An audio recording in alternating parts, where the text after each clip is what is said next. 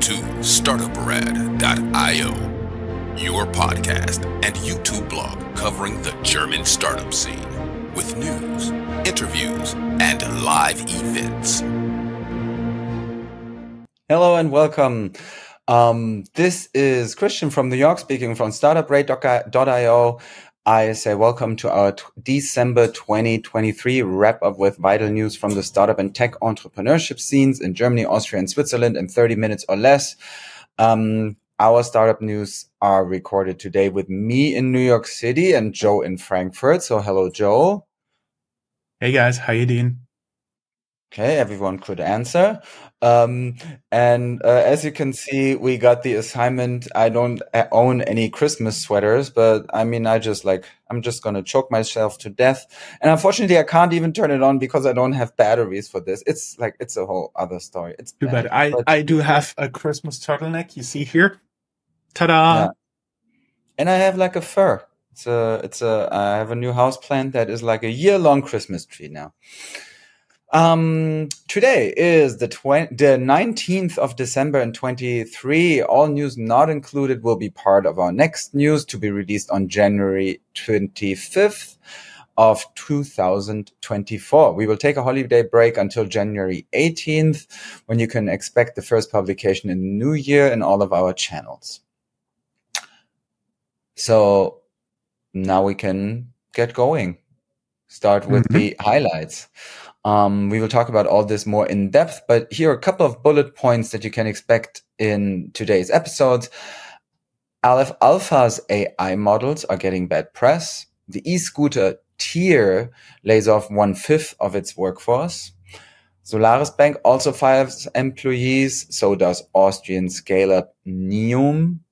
Sport Alliance gets $100 million in funding, and Hugo Boss, it's not that hard. Hugo Boss chips into a sustainable fashion fund. Trade Republic is now a fully licensed bank, and Instafreight has to file for insolvency.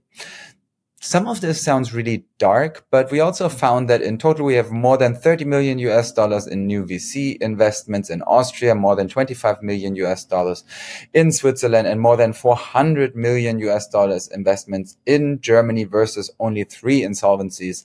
So yeah, at the core, we are pretty positive and things feel better, at least a bit. You can, as always, find us on all of the channels, on Spotify, Apple Podcasts, Castbox, in the Global Podcast Network, formerly New York City Podcast Network. You can tune into our own internet radio station, which more than 100,000 people did, smartening up with our content, as well as that of many media partners. For example, Tech EU and the Stanford University radio show Laptop Radio. You can get our content to your inbox or cell phone. You can subscribe to us, and you can find all of these options on Linktree/Startup Radio. That is linktr.ee/Startup Radio, or all the information is also on startup.radio. Going to you, Joe, for a word about our enablers. Yes, our enablers. This recording is made possible by Hessen Trade Invest and the Enterprise Europe Network. These organizations have made tremendous contribution to helping startup businesses succeed and thrive, providing a range of services from helping to find grants to ongoing partnerships. By taking advantage of these resources, startup companies can network and develop innovative strategies for success on the international stage. The dedicated support of HTIA and the Enterprise Europe Network Hessen is paramount in providing startup businesses with the tools for lasting success. Look for our dedicated sub-podcast in partnership with them called Tech Startups Germany, or of course on our Linktree, as well as Startuprad.com, the best way to identify investors and cooperation partners for early stage startups. You can sign up for early access at Startuprad.com. Getting to the tech news, Aleph Alpha has been hailed as something as a European counterpart to OpenAI, and we had quite a lot of news about them, including their $500 million funding just recently. They're from Heidelberg, a very nice small city, and they promoted their models as a better and non-biased version of than others, including their ability to filter out fake news. The founder liked to talk about European values.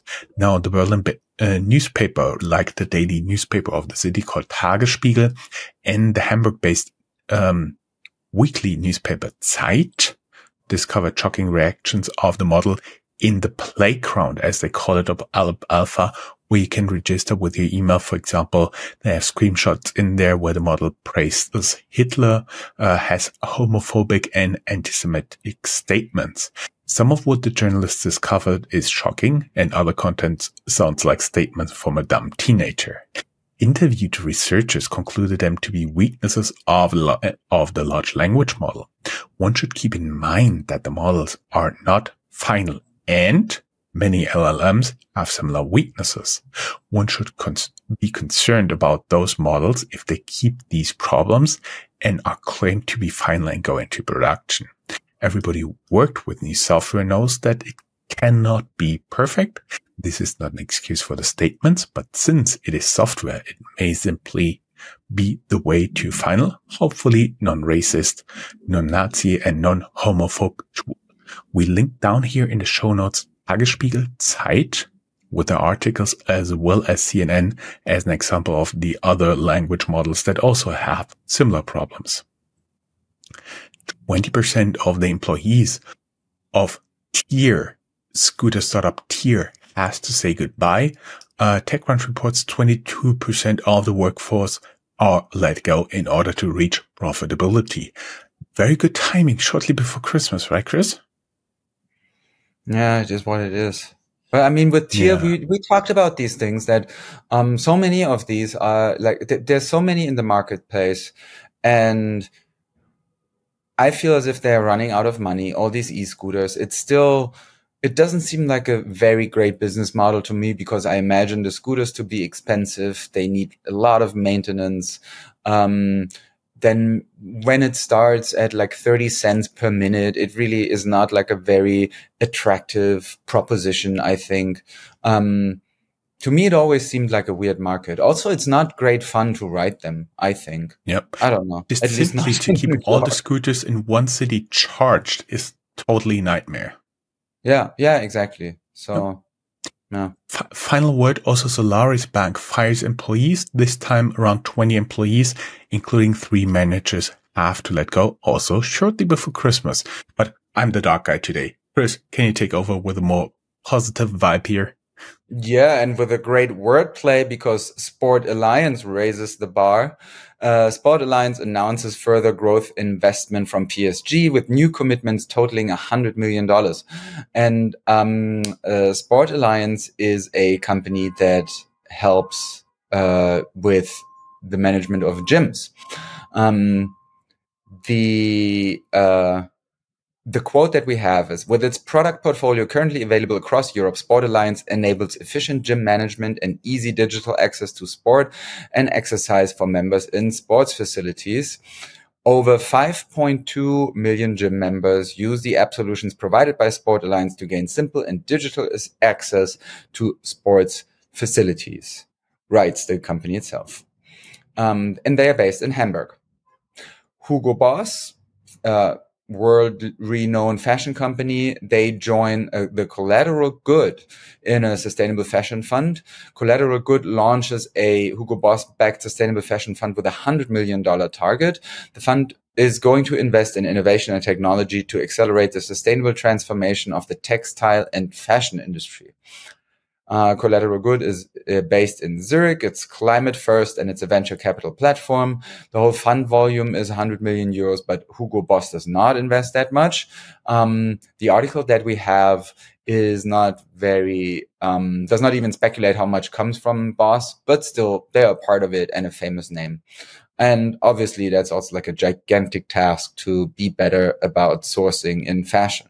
Especially when we see at the same time at the other end of the spectrum that a company like Shein, with its no retail strategy, direct to customer, cheap Chinese produced fashion, also gains a lot of traction and gives companies like H&M and Zara a run for their money. Trade Republic gets a full bank license. It's a fintech unicorn from Berlin. They now have a full bank license. In the past, Trade Republic was regulated as a so-called securities trading bank.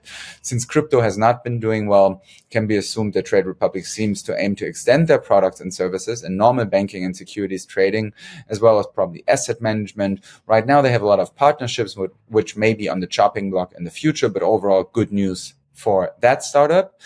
And then Instafreight, frequently mentioned in our news, has to file for insolvency. They raised a total of 75 million US dollars, but still have to file for insolvency. This is one of this year's largest startup insolvencies, most likely.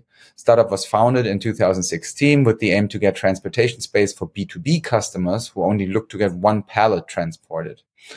They raised $40 million in a Series B funding announced in March 22.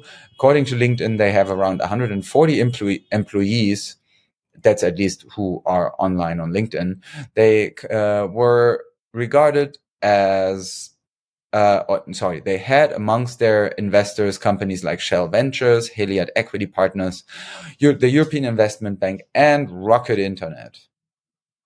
Back to you, giving us an overview of what we achieved, if any. Oh, yeah. Housekeeping and time to brag. I love this little part. We're not going to bother you a lot, but FeedSpot, one of the websites for global marketers, has listed the 15 best German stories podcast. Startuprad.io made it to number 1. Yes, but also our sub-podcast, Women Who Rock GSA, made it to number 7. We're very proud of that. Chris, I'm handing back to you for the ecosystem.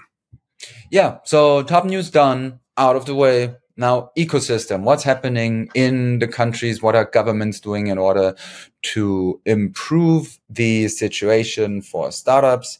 First, let's have a look at the European Union, where the European VC funding nearly halved in 2023, but still shows resilience. We have a background article about that.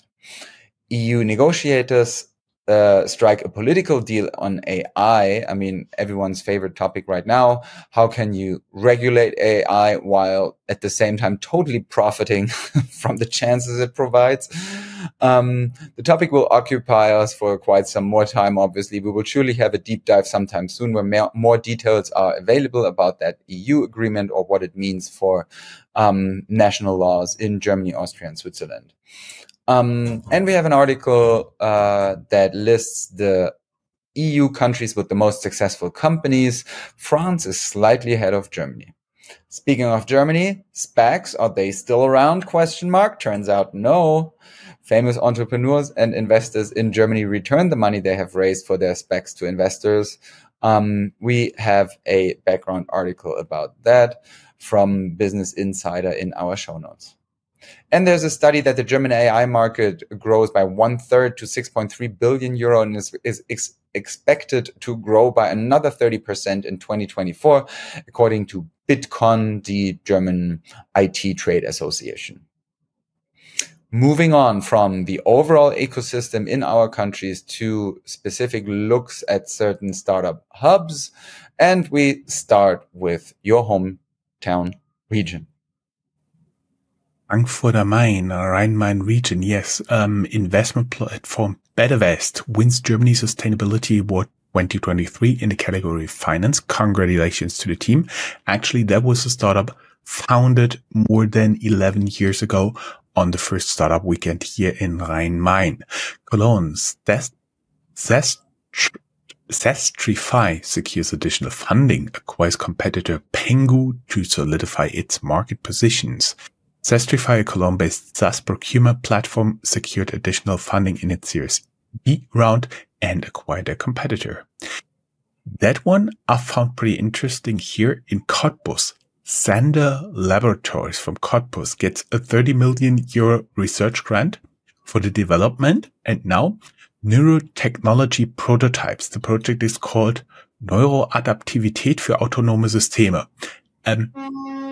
Chris, to be honest, for me, it could also be written blah, blah, shamalama, ding dong. It's like when the grown-ups talk in Snoopy, Charlie Brown. Yeah, Charlie Brown, yeah. Yeah. But I'm sure they will do something awesome. If you know anybody from Zander Laboratories, we're very eager to learn what those guys are doing and would be happy to interview them. Handing over to the south and Austria with Chris. Yeah. Austrian energy scale-up Neum had to cut 27 of their a bit more than 200 jobs. The Vienna-based scale-up. What did I say? 200? I can't. 100. 100. I can't even read what's right in front of me, even with the glasses. The Vienna-based scale-up Hydrogrid raised $8.5 million venture capital for their real-time management software for hydropower. And then HoloLight, which is an Innsbruck-based company that specializes in AR and VR solutions for the enterprise market, raised $12 million in funding.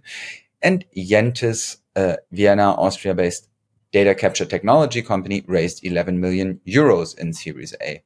So quite a few nice deals there for Austrian companies.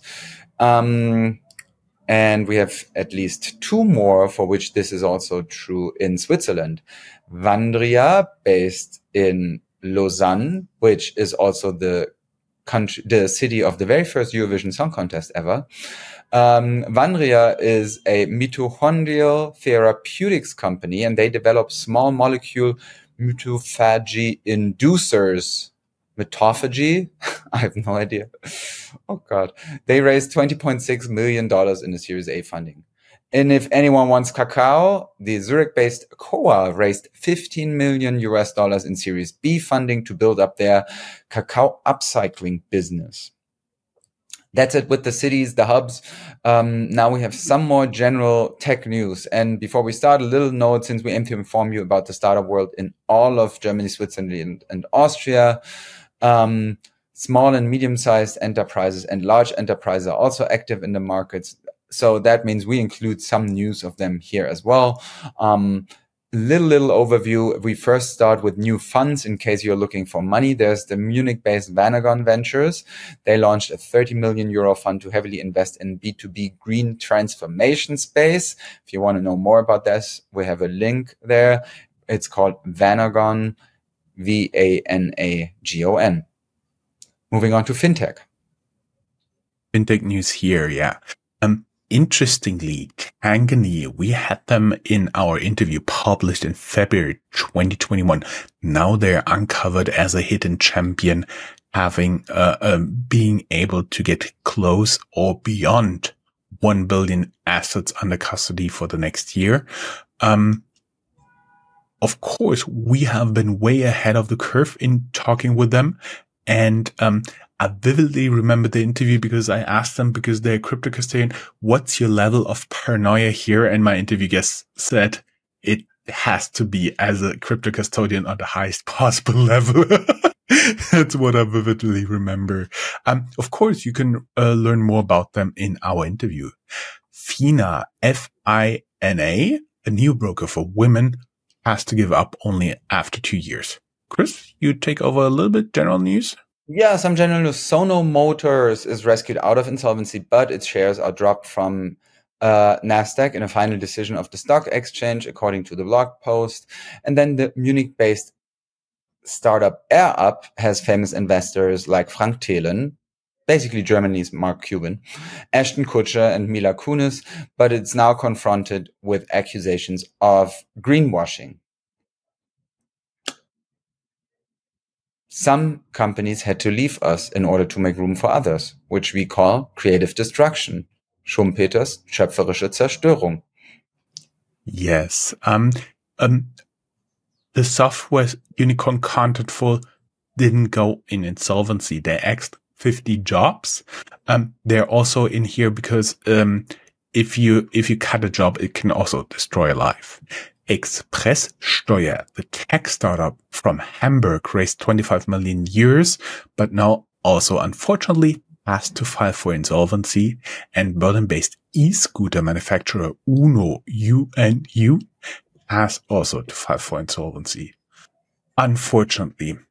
And on a high note, successful fundraising and exits. That is just a small selection. And guys who follow us on social media, they will have noticed we only share fundraisings above 5 million euros or US dollars as of now. That's why we also made here our cut. Unicorn Scalable Capital raised 60 million euros led by Belderton Capital. BNP Paribas, Deutsche Bank and LBBW, Landesbank Baden-Württemberg, gave us 53 million credit to Hamburg-based energy startup 1,5 Grad, 1.5 degrees. Tacto, first thing I always read is taco. Tacto raised 50 million euros for their AI-based tool to make supply chains future-proof. EcoWorks from Berlin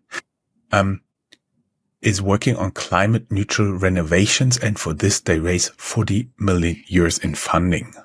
LumaVision is a Dublin, Ireland and Munich, Germany-based developer of novel four-dimensional cardiac imagining and navigation platform. They raised 22 million US dollars in a Series A3 funding. German Bionics are found very interesting. They raised 50 million in a Series A funding for their AI-based exoskeleton for logistics, production and nursing, also described as a robot wearable. It reminded me of the machines they're using in Alien. You remember, Chris? That you just get in and it moves around? Lacking pop culture knowledge, Chris. We have to do something about that. I'm too young. Anyway. Berlin-based fintech Banksware raises 15 million euros venture capital and plans to cooperate with Hypovereinsbank. Milano Weiss, always thought about Miami Vice here. Milano Weiss, a Berlin-based virtual pizza restaurant chain, raises 9 million US dollars in Series A funding, and Quantum Dynamics, a Munich-based quantum sensing company, raises 7 million US dollars in seed funding. Guys, we will be back in the new year on January 18th, and the next news will be aired on January 25th. For everybody who celebrates, Merry Christmas, Happy New Year, frohe Weihnachten und einen guten Rutsch. Chris? Yes. You also like to say Merry Christmas, Happy New Year's? Yeah. I was frozen right before the end. Yes, I'm going to say Merry Christmas. Oh God, I was frozen right in the very end. Thanks everyone for listening in the past year, and Merry Christmas from New York City. Ho, Great. ho, ho. Have a good year. Bye-bye.